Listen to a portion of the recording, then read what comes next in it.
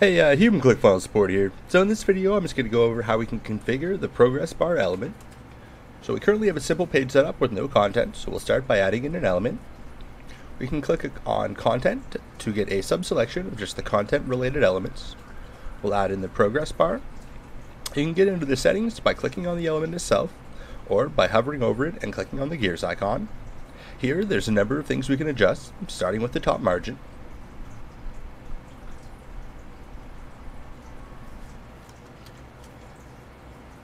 Then we can adjust the font or the text that actually appears inside of the progress bar.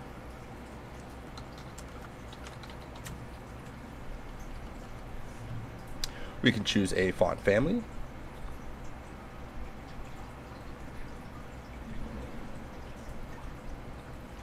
We can set a background color.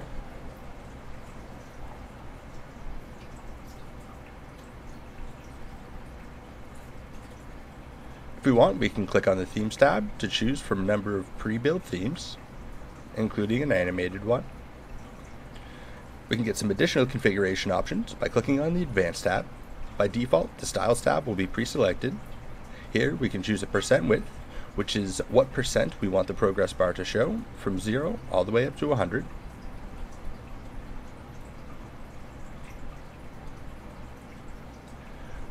We can adjust the overall size of the element, choosing from small, medium, or large.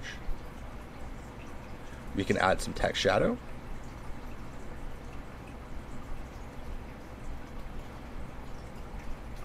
We can adjust the text style, choosing from bold, italic, or bold and italic. We can adjust the justification of the text, choosing from left, right, or center.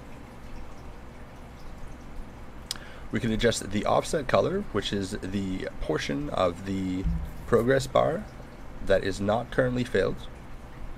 To make this a little bit more obvious, I'm going to adjust the color on the section that contains it.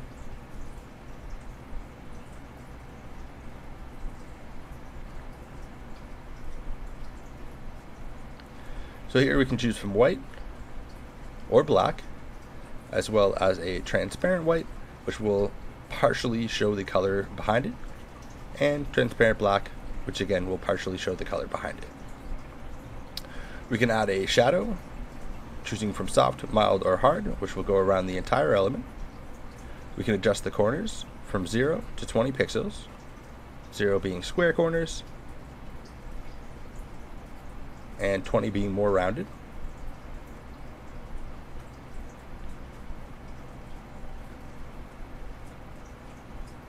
And finally, we can choose whether or not we want to have a border, which will appear around the portion of the percent bar that is filled in for us. Finally, we can set up an animation by clicking on the Animation tab. We can set up a time delay, choosing from fade in or fade in with scale. If I set this to 1 minute and 30 seconds, for example, the progress bar will not actually appear on the screen until 1 minute and 30 seconds after the page has initially been loaded. Finally, we can set up an animation, choosing from on-page load or on-page scroll. On-page load will take effect as soon as the page is loaded. On-page scroll will only take effect when the element in question comes into view for the user. Finally, we can choose a style, and we can set a delay in milliseconds. So hopefully this helps clear things up a little bit in terms of how you can use the progress bar element inside of the ClickFunnels editor. If you do have some more questions though, or anything like that, definitely go ahead and let us know in support chat.